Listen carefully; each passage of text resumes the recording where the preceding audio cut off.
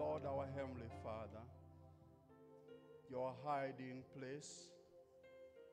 You are our fortress.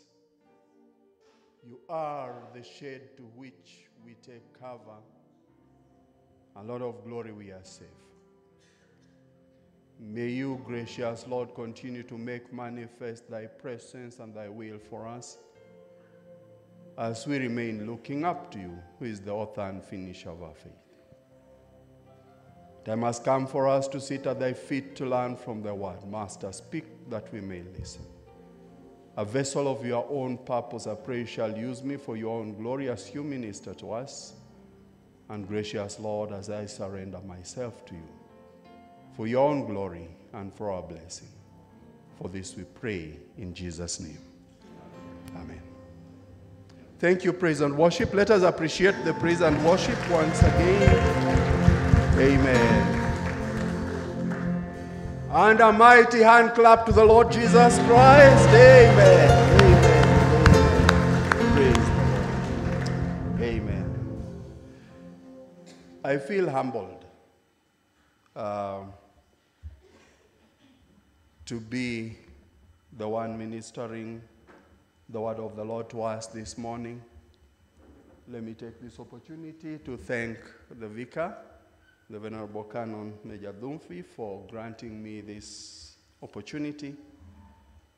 And with totality of humility, I also want to acknowledge once again the presence of a bishop in the house. Amen.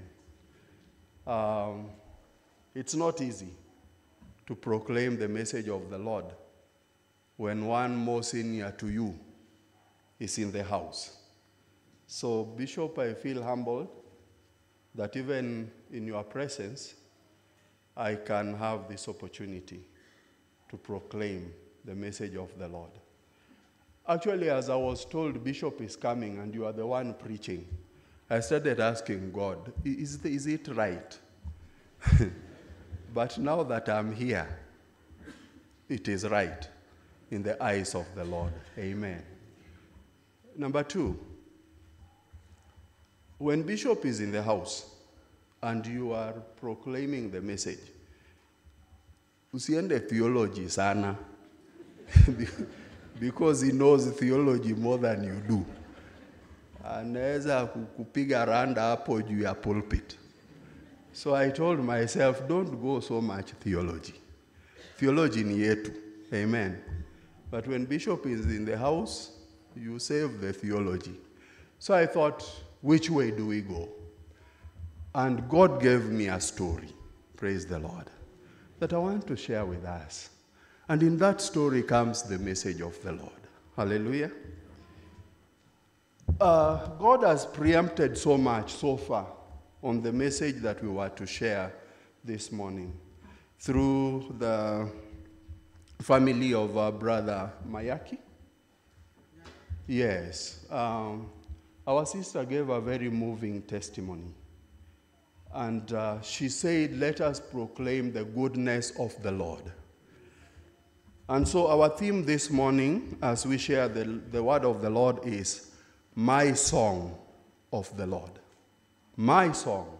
That was her song of the Lord. What is your song of the Lord? Praise the Lord. So the theme of our message is my song of the Lord, drawn from verse 1 of Isaiah chapter 12. In that day you will say, praise the Lord. On that day you will say. And again in verse 4, in that day you will say. So, what is your saying of the Lord? Now, there's a story I want us to share. Very fast, 10 minutes tutakuwa tumemaliza, amen. Na kama 10 minutes imeisha, just ask me to sit down, I'll obey. Praise the Lord. When some things happen in our lives, we don't know where to turn to or whom to call upon. Listen to this story. A familiar story, by the way. There's a man whose name is Horatio Spafford. Horatio Spafford. Kwaya washajua nasema nani. Praise the Lord. Horatio was a very successful attorney and a real estate investor. He lost a great fortune in the Great Chicago Fire of 1871. What did he lose? When we are talking of a fire, maybe the office was razed. Sinikweli? Raised down with all his documents. Remember, he's an attorney. So you can imagine the office of an attorney burnt down 100%, with all the records, with all that, everything about your work is burnt down. So he lost a great fortune. Then around the same time, his 4-year son died of scarlet fever. Around the same time. You have lost everything, your son passes on. Then he started thinking the way out. And he thought a vacation would do his family some good.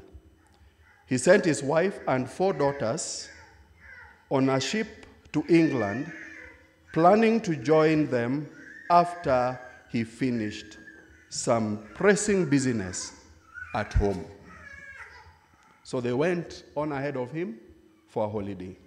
However, while crossing the Atlantic Ocean, the ship was involved in a terrible collision and sank. More than 200 people lost their lives, including all the 4 of his precious daughters. His wife, Anna, survived the tragedy. Upon arriving in England, she sent a telegram. Those of us who are with gray hairs know what a telegram is. Gen Zs might not know or even have an idea of what a telegram is. But it was an equivalent of an SMS, but it comes through the post office, okay? So short message. So she sent a telegram.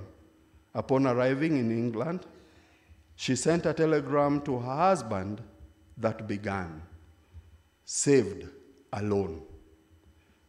You can imagine you are the one receiving the telegram, and your wife is telling you, "Saved alone. What shall I do?" The end of the telegram. Horatio immediately set sail for England.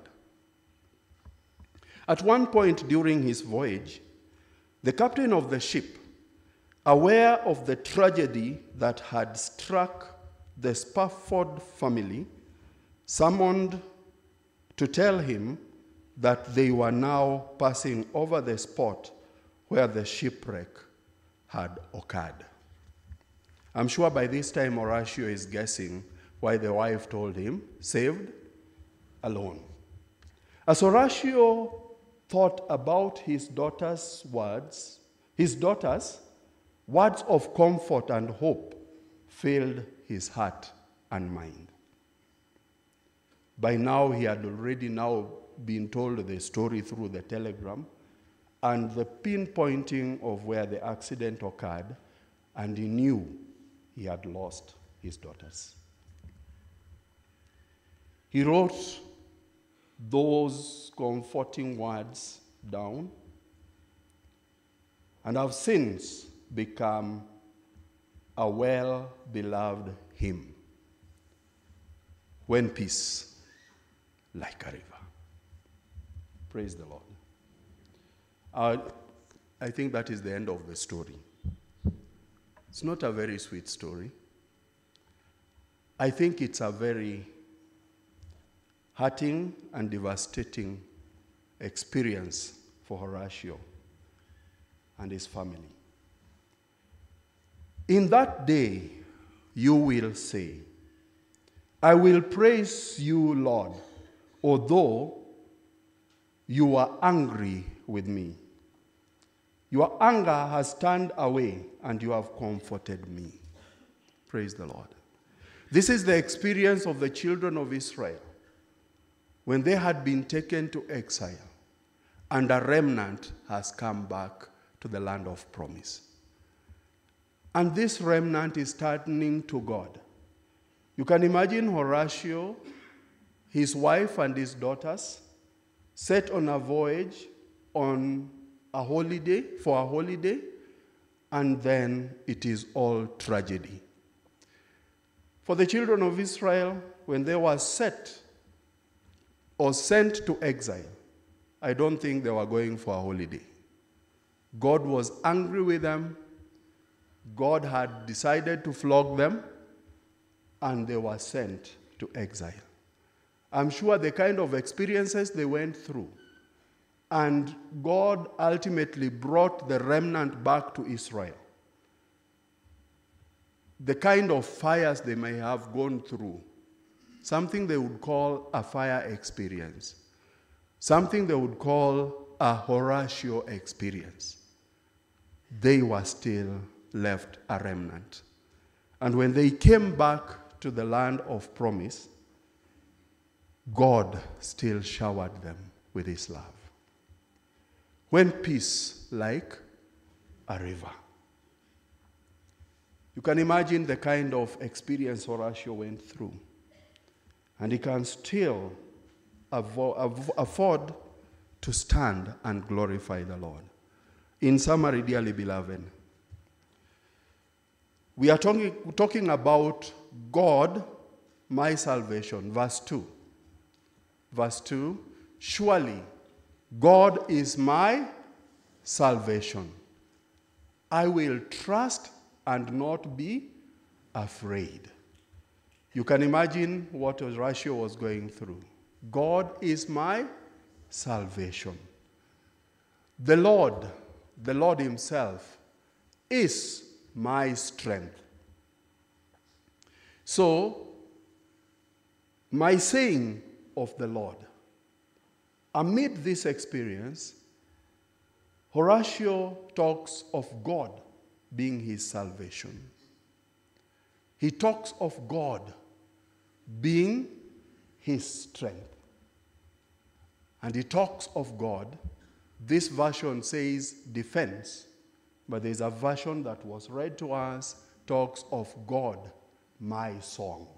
Praise the Lord. Yes, my song. Dearly beloved, there are experiences we go through. And when you go through such experiences, you realize that indeed it takes God for you to declare your salvation.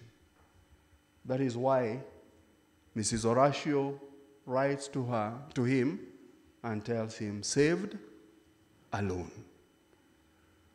Dearly beloved, we go through a lot of danger every other day of our lives. There are certain experiences that we go through and we are not even aware. Sometimes I look at the YouTube clips, and you realize somebody misses death just by a whisker. Very near death.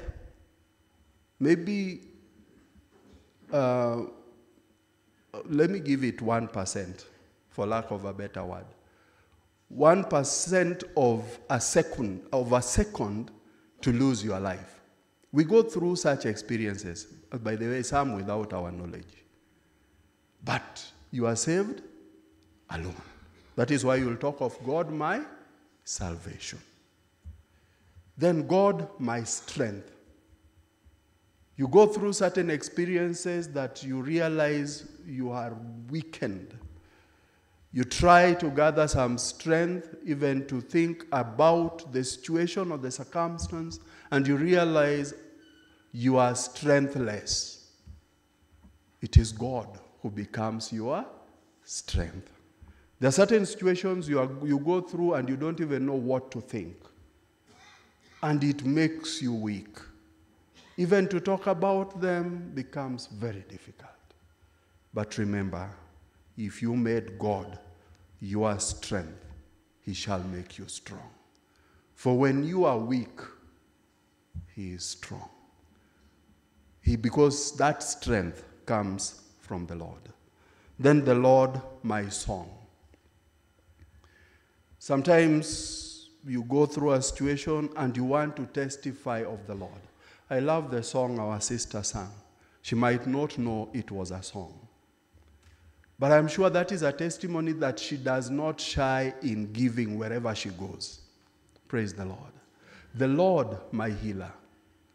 For he is indeed Jehovah Shammah. Praise the Lord. Yes. So, it's a song upon her tongue. What is a song? To me, a song is something that you say repeatedly. Praise the Lord. Something that is ever on your tongue. And sometimes you formulate a tune that goes with it and automatically it becomes a song. As opposed to the experience of our brother Rashford, I think at the end of the day, there are things that we go through and they become a song. If not that experience, we wouldn't be having that song, When Peace Like a River, that comforts us even when things are not going easy. Praise the Lord. That's why I'm saying I wouldn't want to go into a lot of theology, because I would have interpreted the text and told you and applied it in so many ways. But because there is a father in the house, and a theological father for that matter, sasa unaiachia hapo. But, dearly beloved, let God be your salvation. Let God be your strength. Let God be your song. My saying of the Lord is my salvation. The Lord is my strength. The Lord is my song. The Lord is my, in summary, my triple S. Praise the Lord. In the name of God the Father, the Son, and the Holy Spirit. Amen.